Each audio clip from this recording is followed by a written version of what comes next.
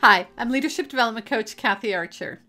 Last week we started talking about emotional intelligence, the ability to not only understand and recognize your emotions, but manage your emotions. And so last week I gave you some tips around how to start becoming more aware of what your emotions are, what you're feeling in any given moment, recognizing the anger, the frustration, the annoyance, the irritation. The next step then is to figure out, what do I do with those emotions? It's not like I want to blow up or cry or freak out or run and hide every time something happens. I still need to be able to do my job. I need to be able to have conversations and interact with people. So managing your emotions, again, the first step is to recognize them. You have to identify that an emotion's there. Too often we're numbing, we're pushing down, we're pretending that emotions don't exist.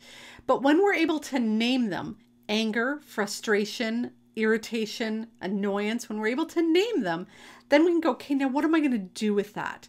How can I effectively use that emotion to move things forward? What is most effective for you is reflection here.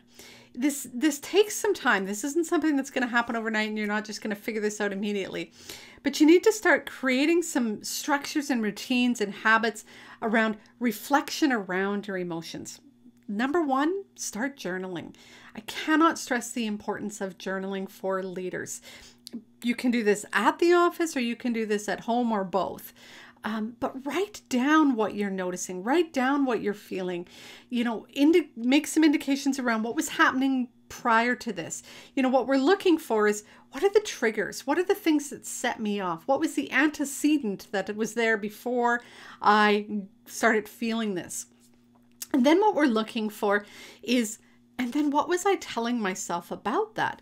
Because here's what happens. Emotions and feelings are different for everybody. We can all experience the exact same event, but it's what we tell ourselves about that event that creates the emotion, right? So a couple weeks ago, I walked into the hotel room. I was speaking at a conference. They gave me my room keys. I went up to my room, opened the door, and when I walked in, I could smell paint, and then I seen that the guy was in there painting. So I stepped out, went back downstairs, went to the front desk. He gave me a different room.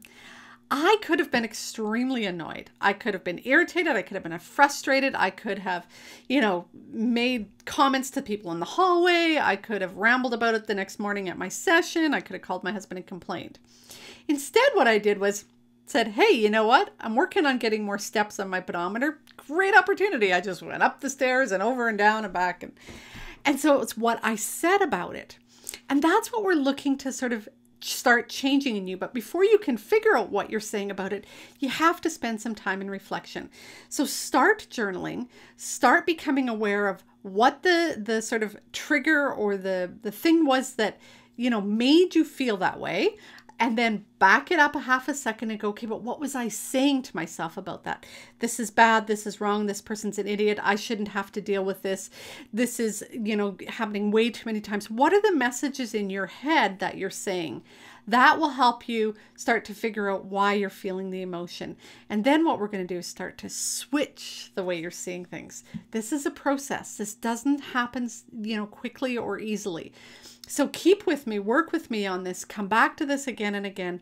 But the number one thing I'm going to tell you is journaling is key for you to start to recognize your emotions and manage your emotions so that you can have more emotional intelligence in the workplace and be better able to respond to challenges that you're faced with.